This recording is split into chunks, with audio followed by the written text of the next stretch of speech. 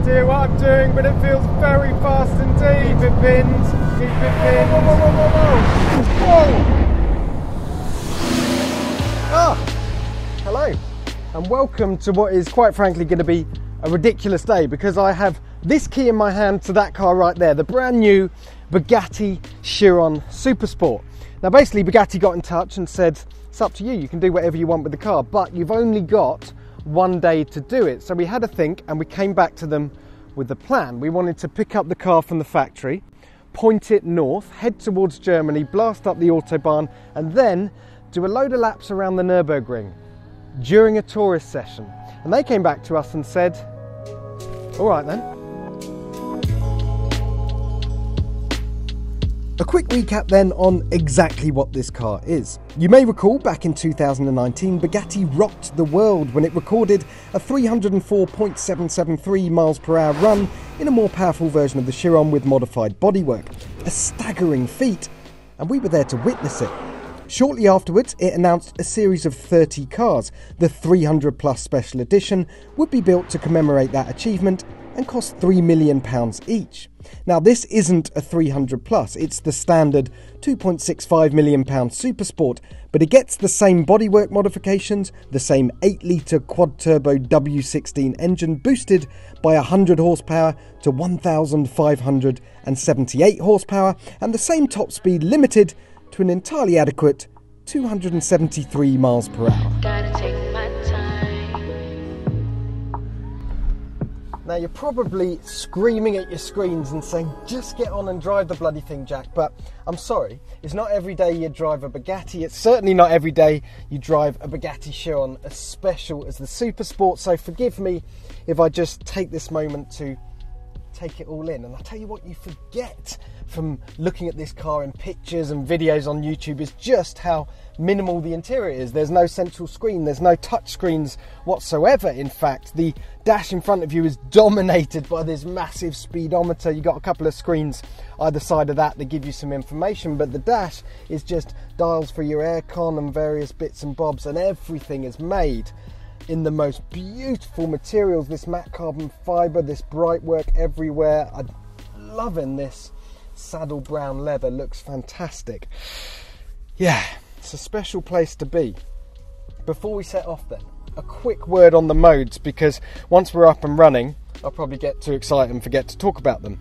They're changed by a dial down here by my left hand. You've got Bugatti mode, which gives you 1 degree of rake. It's basically your general driving mode. Next to that, you have this little motorway symbol here. That's the Autobahn mode. So that gives you a higher lift at the back, a 20 degree rake, points the nose down to keep you glued to the road. And then the next one has a little flag here. So that's your track mode. That gives you 4 degrees of extra wing at the back and stiffens up the suspension.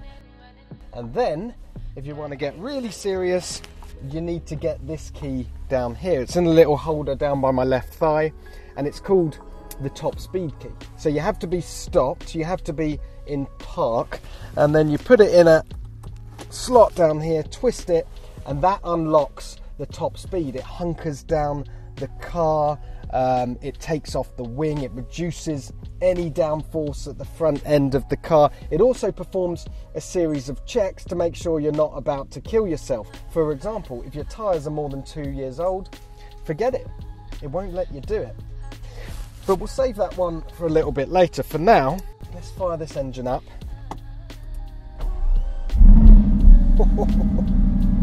That sounds amazing. Nurburgring, here we come.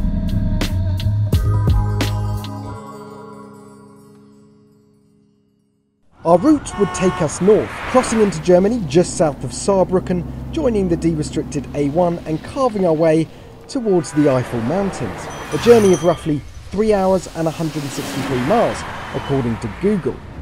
Surely we can improve on that. Okay, so we've just passed one of those glorious signs, the white circles with the black stripe through it, which basically means fill your boots. And before we do some big speed, I'm just cruising along here at 104, 105 miles an hour, and the point I want to make is just how deeply into its comfort zone this car is. We're currently using, what, a third of its capabilities, not troubling the car one little bit. These days anyone can go and get a V8 crate engine and boost it up to similar numbers, 1500 horsepower plus, but it's the fact that the whole thing feels so cohesive and so well oiled. That's the Bugatti magic. Oh, that's a nice straight bit. Oh, keep it pinned, keep it pinned. No idea what I'm doing, but it feels very fast indeed. Whoa, whoa, whoa, whoa, whoa, whoa, whoa, whoa. Go on, let's have a look at it then. 211 miles an hour. That is by some distance the fastest I've ever gone in a car, and I just did it on a public road. Oh, I'm buzzing, I'm tingling all over. So this car's sister car, if you like, bedfellow, the Rimac Nevera, because of the Bugatti and Rimac have now teamed up. I bet you that car's quicker off the line, but the rolling performance in this thing is just astonishing. The way that just gathered speed, boosting up and shooting you down the road again. Oh, it's utterly addictive. All right, let's check my stats. 211 miles an hour. So max horsepower deployed 1,615, which I believe is actually more than it says on the spec sheet. So this car is producing more power than it claims, and I hit 6,963 RPM. But honestly, you can forget the numbers. It's the feeling you get in the seat of your pants and your stomach, and it's opened up again, and I'm having another little go. You look down and you're doing 190. Thing is, you have to concentrate so hard on the horizon and what's going on in front of you, and it's only when you get a bit of a levelling out of the acceleration, if you can call it that, it's still hauling, that you dare to look down, and that's when you glance at what you've just done. I've got a feeling 211 is going to be it. I might have to call it a day there.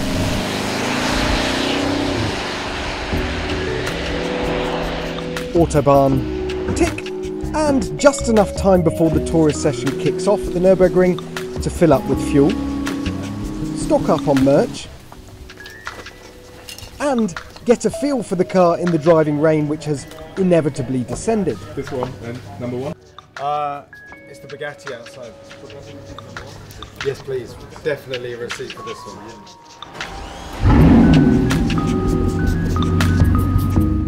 Now, as you can probably see, we've chosen one of the wettest days of the year to drive around the world's most dangerous racetrack in one of the world's fastest and most expensive cars on cold tyres. Top Gear's done some pretty stupid stuff in its time, but this might just take the biscuit. Okay, deep breath, here we go.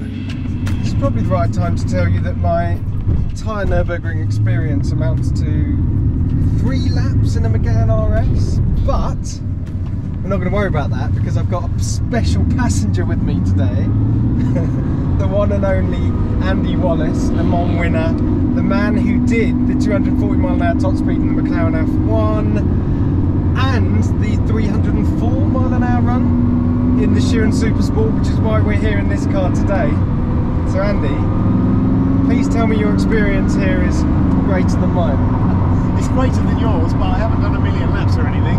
You're not a ring expert. I never really got to race in here in a modern car. I've done an old type of race. Yeah. So it's always a surprise each time you come to a corner. It looks very similar sometimes, but what a wonderful place. What a wonderful place. Oh, that's cold tyres there. Did you feel that? Yes. Yes, so let's start there with the cold tyres, because that's where all laps around here start. 9 degrees ambient temperature. We've got about 20 degrees, 21 degrees in each tyre. You were telling me they need 35 to start working properly? 35 or a tad more to start in the wet to start working properly. Yeah. Okay. Frisky. What followed was a protracted 20-corner ding-dong with the diesel BMW 3 Series Compact, because there simply wasn't enough grip to get past. It was quickly becoming apparent that this was about survival and not necessarily much fun. And then came the big moment.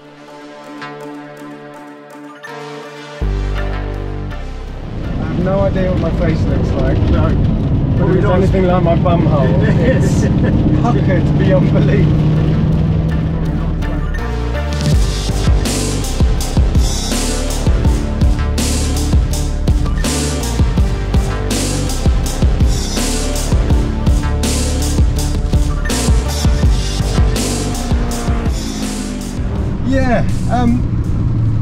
Andy, how do you fancy going? Not very much really. It's too wet. Not being one to give up, I convinced Andy to wait for the rain to ease, and then he agreed to an exploratory lap. Slippery is that? Yeah. You see what I mean? It's Even one of the world's top drivers was struggling out there. one bit nearly got you, wasn't it? So when you read the story in the magazine, and it's me coming over the crest, fully lit, getting air, holding it sideways for just, you know, just go with it. Yeah, that's it. I will.